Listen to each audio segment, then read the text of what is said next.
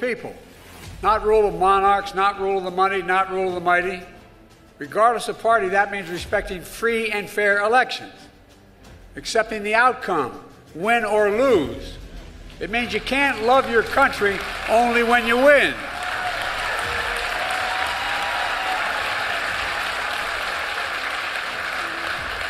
Democracy means rejecting and repudiating political violence. Regardless of party, such violence is never, never, never acceptable in America. It's undemocratic, and it must never be normalized to advance political power. Democracy means respecting the institutions that govern a free society.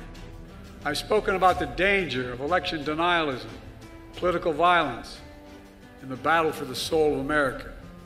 Today in America, to honor an institution devoted to the defense of democracy, named in honor of a true patriot, I'm here to speak about another threat to our democracy that we all too often ignore.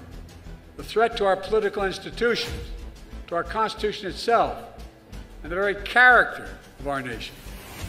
Democracy is maintained by adhering to the Constitution and the march toward perfecting our union by protecting and expanding rights with each successive generation, including that little guy. He's going to talk about it. And it's okay. In my house, kids prevail, okay? The defeated former president refused to pay respects at the American cemetery near Paris. And there's something dangerous happening in America now. There's an extremist movement that does not share the basic beliefs in our democracy. The MAGA movement. Not every Republican, not even a majority of Republicans adhere to the MAGA extremist ideology. I know because I've been able to work with Republicans my whole career. But there's no question that today's Republican Party is driven and intimidated by MAGA Republican extremists.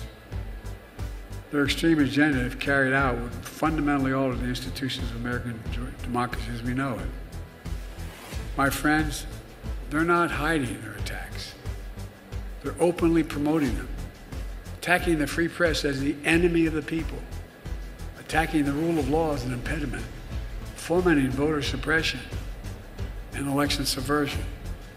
Did you ever think we'd be having debates at your stage of your careers where banning books and burying history?